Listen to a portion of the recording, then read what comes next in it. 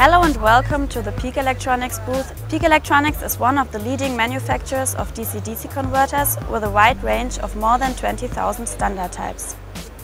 This video is about selecting a DC-DC converter. In few steps we explain the most important criteria to select the converter optimized on the application needs. Which additional functions are important? First, there is the trim terminal. In particular, higher power converters starting at approximately 20 watts have an output voltage adjustment, trim terminal, that is taken out to a connection pin. A trim potentiometer can be connected to this pin in order to adjust the output voltage in the range of plus or minus 10%. Furthermore, with a fixed resistor to the plus output voltage, it is possible to permanently reduce the output voltage, or by connecting a fixed resistor to the minus connection, increase the output voltage. Hence, specially desired voltages are adjustable. Important is the on-off control input.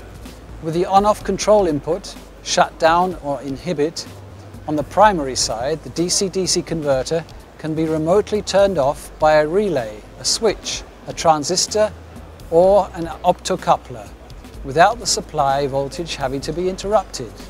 To turn off, only a signal with low power is necessary that can originate, for example, direct from a controller or regulating circuit. However, this function is not available for all DC-DC converters. And the sensor connections? Higher power DC-DC converters, starting at approximately 20 watts, can have sensor connections.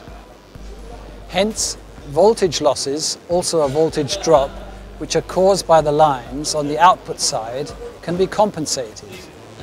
The sensor connections of the DC-DC converter are connected with the load via two additional lines.